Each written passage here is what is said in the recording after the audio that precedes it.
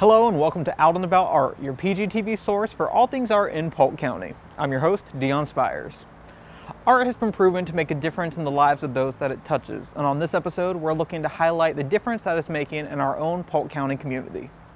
We're going to kick things off with an organization that's not new to the area, but recently gained recognition for their gala held at the Polk Theater. Strings in Need has been working for years to encourage youth to find a passion for music. They provide a variety of musical lessons in many different areas of Polk County to students who may not have otherwise had the opportunity to pursue the arts. Take a look at this to find out how the organization got started and more about their mission. The sun will come out tomorrow, bet your bottom, bottoms all of that. Tomorrow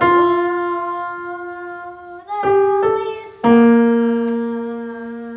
Strings in Need was founded by Rebecca Lipson, a 14-year-old student at All Saints Academy. Her parents contacted my consulting firm to see if we could help her start a company. So we met with her in March of 2015 and founded Strings in Need.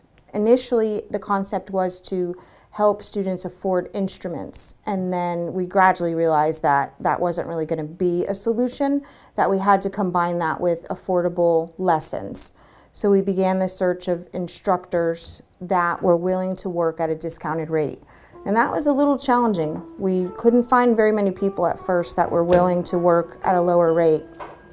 Eventually we did find a couple. Now we're very happy to provide guitar, voice, and piano and musical theater. So we've really enjoyed watching those instruments and those genres of music explode over here with both group and private students. So it's been really good.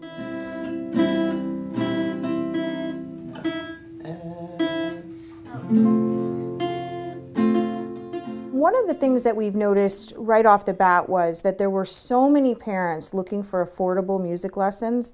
We had no idea how many parents actually had contemplated lessons for their children and then realized there was no way they could afford them. So right off the bat, as soon as we started publicizing lesson opportunities on Facebook and other social media, on the website, and then we had Bay News 9 and the Ledger, and everywhere we went, we were getting feedback that this was a huge need, much bigger than we ever imagined. Initially, the goal was that we would work with kids that lived below, at, or just above poverty level. And then we realized that we were really not giving the program everything it could be, the opportunity to be everything it could be. We began to say all students, and we developed a sliding scale. So we have children that live below poverty level mixed in group classes and private lessons with students that live way, way, way above poverty level. And we're finding that it's a really good combination because these kids are becoming friends, they're hanging out together, they're studying music together. Some of them are breaking up into little ensemble groups that sing together or perform together. And that's really been the ultimate goal now, is to not worry about, how much money people make. Just make sure that no matter how much money you make, you get afforded the same quality lesson, the same type of instrument, the same type of instructor. Our lessons begin at $8 a week, and the highest rate is $30 a week. And they're for 30 minutes lessons, not for a full hour. We tried the hour model, and we couldn't keep the attention span that we wanted for the age groups that we have. So for us, it was a lot better to reduce that time, reduce the rate, and make it, even more affordable for students that otherwise they would never be able to afford it. We're often worried, how are they affording gas to get here? And we've got a lot of students that, if mom's out sick or dad's out sick or someone loses their job, it can disrupt their whole plan. And then we will try to find the money to help compensate for that so that their kids' lessons don't have to be interrupted because of hardship on the family, health, or job-wise. 1, 2, 3, 4. 1, 2, 3, 4. 1, 2, 3, 4. 1, 2, 3, 4. 1. I've done music all my life. ever since I can remember. I teach both voice and guitar. I'm mainly the group teacher, so a lot of our instructors do personal, like one-on-one classes, just kind of individuals, and they meet and teach, for 30 minutes. I teach longer classes, so an hour to an hour and a half, but it's full groups, so it can be anywhere from 3 to 8 kids, or high schoolers in some cases. So I teach at a couple different areas. I started teaching at our school here in downtown, and also Pace School for Girls and Boys and Girls Club. So it's a lot of different kind of demographics, I guess. Like Pace is all girls that have kind of gone through rough times in their life, and our school is a lot of kids with mental or educational disabilities. And then Boys and Girls Club is a lot of just poverty and kids that are in a rough spot in that way. So it's a lot of different demographics and learning those, because I've never really been involved in that many areas, I guess, and stuff like that. So it's been kind of learning where they're at and how to communicate with them individually. I grew up an at-risk kid, and music was a center for me.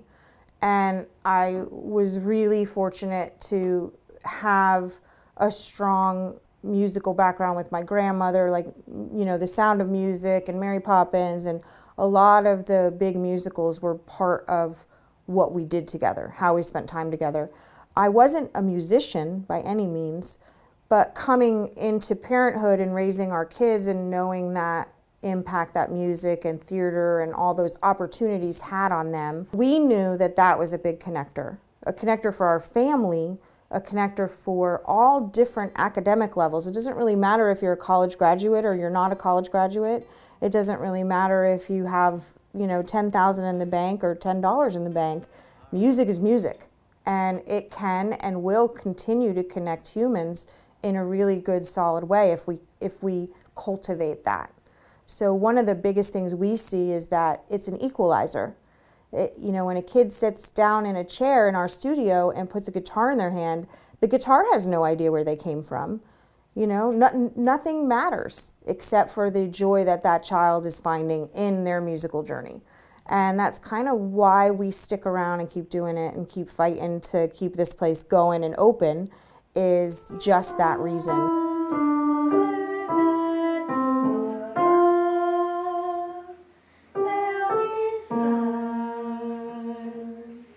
D, G, good. We don't want to not offer to the students that live below poverty level and at poverty level. We want to make sure they get the same musical journey no matter what. So that means fundraising. Anybody in the nonprofit world knows that it can be touch and go in your first couple years. So we're really hopeful. We love our home here at the United Methodist Temple. We share a space with our school, and they've been very generous in helping us start off with low rent and work our way up to a rent that we can afford. So we could get out of my house, which was very nice. But again, it's constant fundraising. One of our primary ways of fundraising is by having house events, or at, a local restaurant, some venue that seats, 50 people. We like to bring in professional musicians, and we get a lot of volunteers from the community of musicians that we have in Polk County to perform, and we use it as an information giving time, but also we end up tending to raise between $2,000 and $3,000 at events like that. Because typically we're inviting people that don't know about us yet, and once they hear about us, they typically end up becoming donors. Even if it's, $10 a month, we'll take it. $20 a month, we'll take it. However much you can justify, we're happy to take it, and there's multiple ways to give. You can give by visiting our website, or you can give by writing a check, and all of that information is on the website for people to use. But if you want to have a house event, just let us know, and we'll work on it with you to get music in your house and fill it up with lots of fun noise of children and hopefully raise some money. Strings in Need currently services approximately 60 students, and they're constantly receiving applications. They hope to be able to take on more students in the future with growth of their program. For more information on Strings in Need or to get involved, visit their website at www.stringsinneed.com. Now I'm here at TheatreWorks Florida in Davenport with Scott Cook, the Artistic Director and founder of TheatreWorks Florida, and Mark Graham, the Associate Project Director, to talk about their latest project, which is giving back to our community.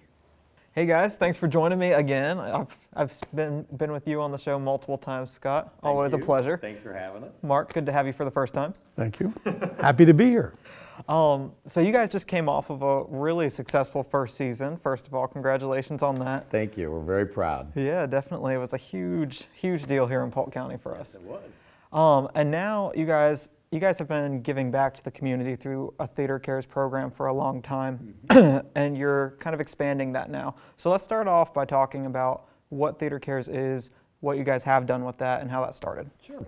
TheatreCares is our community outreach program, and it was originally, it came about when in 2014 we got called by the National Endowment for the Arts. And they were offering us an opportunity to go for a grant called Arts Engagement in American Communities. And what the grant was about was looking for different geographic holes around America that weren't being served or given the opportunity for people to see the arts. And so it started out with me looking for a title for the project, and my company manager, Abel Gonzalez, came around the corner one day and said, "It's not a title, it's an entire project, it's a whole program." And I'm like, oh, here we go. So, it really was his brainchild. So what TheatreCares is all about is bringing the arts to our underserved population. And now you guys are diving into your next project Yes. with TheatreCares. And that's for veterans, which I think is really awesome. We have over in the Winter Haven area, I've actually spoken on the show about kind of a visual art, painting and that sort of thing, cause for veterans. But this is totally different because it's all theater-based. Vet Voices, tell me what's going on with that. This project has been under research and development for over a year. Back maybe January, February of last year, 2017, I knew we needed a new focus group for the TheatreCares program to continue. And I did a very quick search online. All I did on Google was put in arts and military, and I could not believe what jumped up in front of me, and I fell down a rabbit hole. Well, at the same time that was happening, one of the articles that popped up was by Americans for the Arts, which is a big organization throughout the United States. And they were holding the 4th National Summit of Arts and Health in the Military in Tampa, an hour away. Yeah. I was on that phone so quick, and I got a hold of the director of the actual program, and that weekend we were in Tampa spending time with people who are creating this arts and health coalition, bringing these two sides of therapy together, creative therapy, and seeing the incredible results that they're having with our military veterans. That's really how it began. We are trying to create a safe space environment for our military veterans. We've been given a 4th National Endowment for the Arts grant for this particular project. And by the definition of the project, it will end in a year's time. That is not our intention with this TheatreCares project. We want an ongoing safe space for our veterans to come and explore all aspects of live theater so that they can have self-awareness, self-discovery, and maybe even in the end turn towards a side career or find something that they don't even know that they like. And a lot of this will help them to normalize their lives, hopefully, and find creative healing from the effects of war, from being, in wartime. Whether it be Vietnam or wherever it is. It doesn't matter. And it's open not only to the veterans, but also to their family and caregivers. Correct. And we're going to be just allow them to explore theater, all aspects of it, from storytelling, from sharing, from dance, from movement. We're just going to explore all those elements and see if we can find a way, and the end result would be a performance of some sort. The end ultimate result through all of these 3 sort of sections of workshops is supposed to be an original musical play. And we will get there, again, having no idea what it means or what it will be. But I think that's the most fascinating thing, because we don't want the agenda to be about us. We want it to be about their self-discovery and what they find through all of these things we just present to them. And another important thing that we talked about last week in a meeting was this is not a class. This is just a place to come and discover things. a place to come and commune with your fellow veterans or their families or their caregivers. So recruitment is a very big part of what we're doing right now, and I think that's important, that people understand what they'd be getting into if they come to Vet Voices.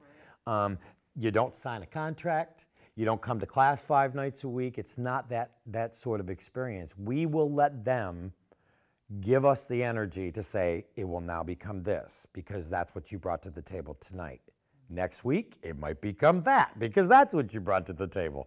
And it's just so cool. I mean, honestly, in the 32 years of directing, it's frightening to me, but it's one of the most exciting things I think I've ever done, and we still don't even know what it is. We also are up for another grant, aren't we? We are up for another grant. And therefore, right after we closed season, we had to write this grant very quickly, but we are up for a $25,000 grant from USA Today News. We have passed phase 1, and what this money will be used for is to, for 30 military families or more, we'll have to figure out how to divvy this up. They'll receive what we call an Arts Access Pass, and they will get 4 free tickets to absolutely everything we do all year, from our main stage season to highlight workshops that we might hold. They can give those tickets out to their friends and family, to the final presentation. So that is, we went after that funding because that portion of our program isn't funded. Right. With that, we passed phase 1 and we've been accepted into the grant process. Part 2 of the grant process is what we're in right now. We have to raise $3,000 to prove to USA Today News that we as a company have the ability to be sustainable after their money disappears. If you can pass that 3,000, you go to level 3, where they're actually going to pick these grants and give them out to people. what is our deadline? Our deadline is like very quickly. It's May 19th, so we've only got a very short amount of time to raise this money. So how can people help you guys? If you go directly to our website, www.theatreworksfl.org, and that's theater with an R-E, not an E-R, we have a page for TheatreCares, and right there you'll see the donation button. It'll take you over. It'll give you the short story of what we're rambling on about today. There's a video in case you've forgotten about what we've talked about. And really what we're looking for is people who support this incredible alternative idea of arts and clinical therapy coming together for the healing of our veterans, people who've been affected, whether it be friends and family, the veterans themselves, we're looking for support from them, and also corporate businesses and local businesses who know the worth and what our veterans go through on a daily basis. And to be able to offer something so incredible to our community, to our veterans, there's no description, there's no price tag you can put on this sort of experience. You know, for us, we get to do what we love and affect people's lives. And you know, for me, I've seen it 3 times running with TheatreCares projects. The takeaway, there's no price you could put on it. There's no way to buy this feeling. Well, I thank you guys for doing this for our community, and I look forward to seeing what it turns into. And I thank you guys for your time. Thank you. Thank you. Thanks. For more information on Vet Voices, visit www.theatreworksfl.org. Finally, we're taking a look at another organization which brings the arts into the lives of the youth in our Winter Haven area. The Eloise Art Center uses their Prodigy after-school program to get students involved in drama, dance, and visual art, with all of their classes leading up to a showcase for family and friends. I met up with those involved to find out more about the Prodigy program and their recent showcase event. The center here in Eloise is more of a all-purpose, catch-all community center for the people that live in Eloise. Most of the youth that come to the programs here come from Snively Elementary School, but we also feed into other schools within the community, in Eagle Lake and Inwood and just some of the surrounding neighborhoods. Here at the center, we partner with the county, Parks and Recreation, to provide an after-school program for kids 1st through 5th grade. We do help some middle school children, but mostly the kindergarten through 5th grade. Typically on an average day, the kids will come in, they'll have snack, and they'll do their homework. And then they will divide up into some of the Prodigy classes that we offer here, which currently right now is drama and hip-hop dance. and we're soon to be adding a painting mixed media class as well. I am taking drama. I take dance. I basically do all the dance moves with all my friends, and in drama I act out some things. I choose drama because I feel like I can act. Because I feel like that's my passion. I think it's something I really like to do. Like, I would like to do it at home. That's why I practice with my mom and dad. So I've started actually since I was 7 after school.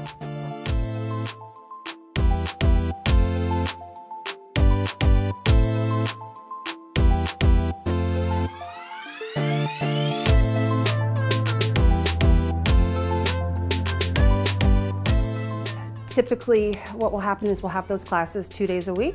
So if the art classes on a Tuesday, they'll also be here Thursday and Monday, Wednesday, because our program runs through Monday through Thursday. So they'll have an opportunity to enroll in those classes, and they're typically 6 to 8 weeks long.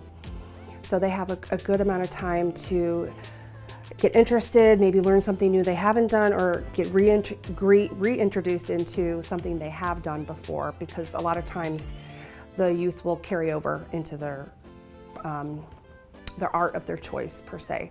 So with our drama class, which is with a new instructor this year, it basically was an opportunity for them to learn the basics of drama, staging, some of the cue cards, memorizing lines, improv, and things like that. We begin our class with games, like certain Simon Says type games, and different games that make them believe that they're an actor or an actress, and standing still, learning to project. And then we take things that are problem solving, anger management, and social skills, and intertwine them into whatever skit that we're working on. Our hip hop dance instructor comes from a professional dance group out of Orlando, and she is fascinating and just brilliant in her choreography skills.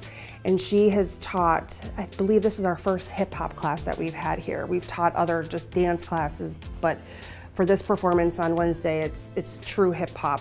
It's really, it's amazing, extraordinary. With our new class starting after spring break, which will be the mixed media class, we have an instructor who just uses a variety of different techniques when it comes to painting, introducing just different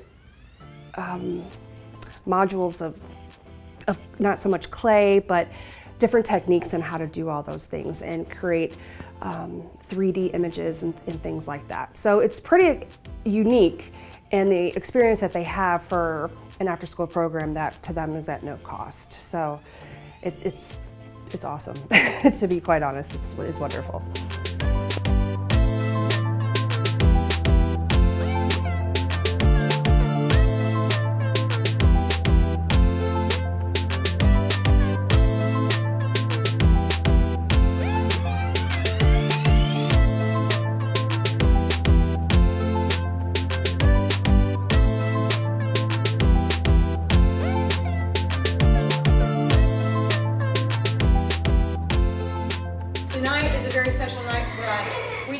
Showcases a year, and we are extremely excited always to work with the Prodigy organization out of Hillsborough County that makes a lot of the art programming that we do here very possible. And I have to tell you, I think that we all need to give every kid in this place a round of applause right this second.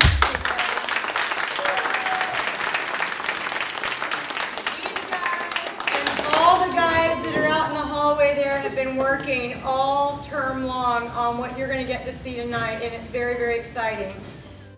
Basically, it's an opportunity for the youth to show off, show off their talent, show to their parents and their friends and family everything that they've been doing since we started in August. So these youth have been in drama and hip hop classes since August, and this is a time for them to put all those skills together and, like I said, show off their friends and family. So they've been working very hard. They've been having practices, run-throughs, costume changes, and just getting used to having costumes and things like that. And then once that's completed, we have an award ceremony for all the youth that participated in those classes. The act we're doing is What Do You Want to Be When You Grow Up? And Miss Patty makes the lines, and her granddaughter, I believe, Miss Danielle. And Miss Danielle is the dance teacher. They have little costumes that they're coming out in as what they are, you know, like a doctor, a vet. We have 2 dancers, we have a paleontologist, but we let them choose that, and we just put the costumes to that. We have dialogue, the dance backs up the dialogue, the dance backs up the dialogue, and then everyone will love the ending. They basically say, "We made it!" Because it's past, present, and future. Sometimes they'll let you go to a big room and they'll let you practice. Like the teacher will stand in front of you and pretend to be the audience. And sometimes there's more than one class, and the 2 teachers stand in front of you, and they're like the audience. And then you're on stage, well, supposed to be on stage, and you're doing your lines and you're dancing. At first it's really frightening, but once you get the hang of it, it usually becomes really fun.